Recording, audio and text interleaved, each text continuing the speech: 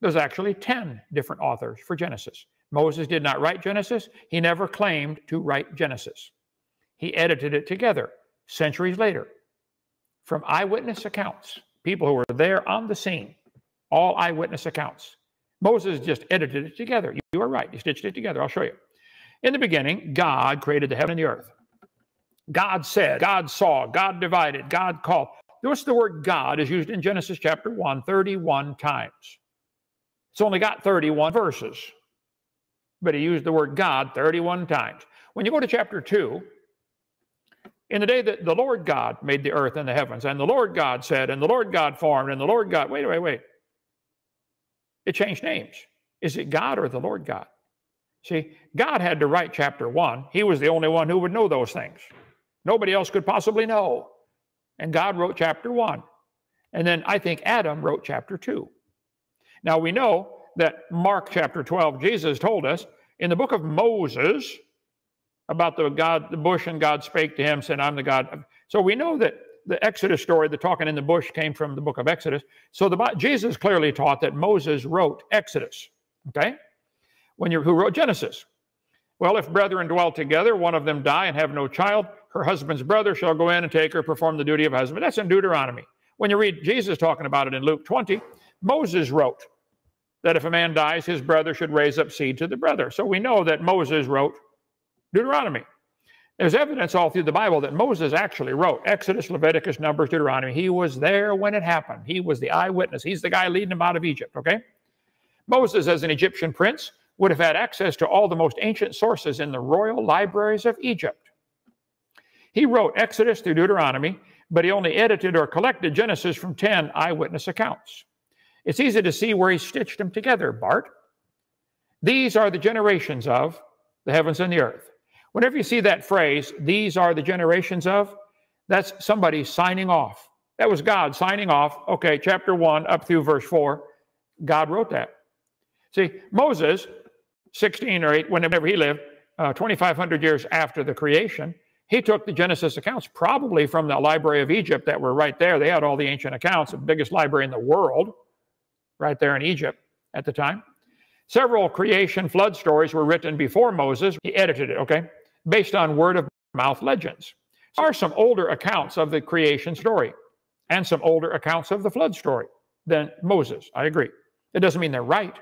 Policeman knows if he arrives on a scene of an accident, the first one to tell the story may not get it right. It might be the fourth one to tell the story that actually gets it right. So just because somebody wrote the flood legend down doesn't mean their legend is a legend. Moses got the eyewitness accounts from Noah, who was on the ark. This is the book of the generations of Adam. Chapter 5 is Adam signing off. Chapter 5, verse 1. So Adam actually wrote most of chapter 2, chapter 3, and chapter 4. He was there. It was his life. He knew. Probably written on clay tablets that would be common and very permanent. They last thousands of years. These are the generations of Noah. So chapter 6, verse 9, Noah is signing off. Noah wrote chapter 5, which is the genealogy of all these people, and the first part of chapter 6. Chapter 10, these are the generations of the sons of Noah. So Noah's son, Shem, Ham, and Japheth would have written half of chapter 6, chapter 7, chapter 8, chapter 9. They were there when it happened. These are the generations of Shem. Shem continued writing a little more after that. He kept his genealogy going, okay? These are the generations of Terah. Terah wrote part of Genesis. These are the generations of Ishmael. These are the generations of Isaac. These are the generations of Esau. You read the book of Esau in the book of Genesis, chapter 36, and it's almost like this chapter doesn't fit. These are the names of the dukes that came of Esau. Well, it's a different author writing about Esau, signed off. So Genesis chapter 36 is a different author. These are the generations of Jacob. Jacob wrote part. See Henry Morris, Defender Study Bible, which we sell and I highly recommend. What are these, Sandra? They're about $100, aren't they? For $95. It's excellent Bible. All Henry Morris footnotes at the bottom are great. Adam wrote part of Genesis. He was there. Noah wrote part. Yes, there are 10 different authors.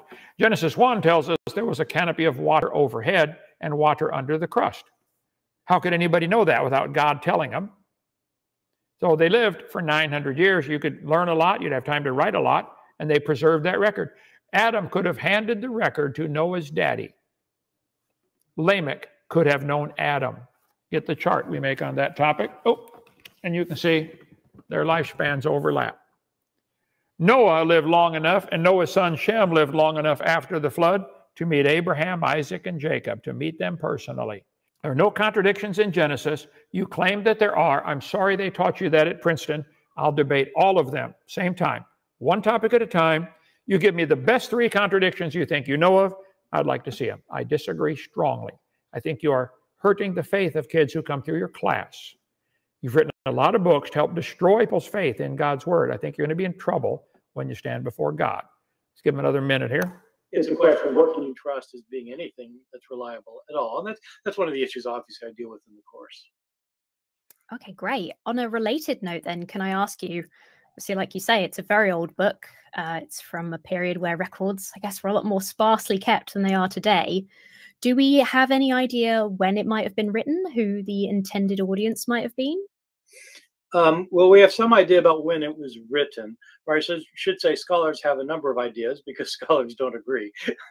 The traditional view of it is, of course, that Moses wrote Exodus, Leviticus, Numbers, and Deuteronomy, the Pentateuch, or the Torah. And Moses, if Moses lived, he would... Catch the way he throws stuff in. Moses, if he lived. There are Bible teachers all over the world doing what Bart does, trying to destroy their students' faith in the Bible by subtly sneaking those kind of things in. I want to build your faith in the Bible. This is God's word, every letter of it. There are no contradictions. You got one, Bart? I want to see it. I disagree. I think you're either ignorant of the topic or you're lying. Okay? Call 855-BIG-DINO. I'll take you on. Emma loves this kind of stuff because she wants badly to doubt the Bible. She wants to get guys like this on her channel to make the Bible look bad.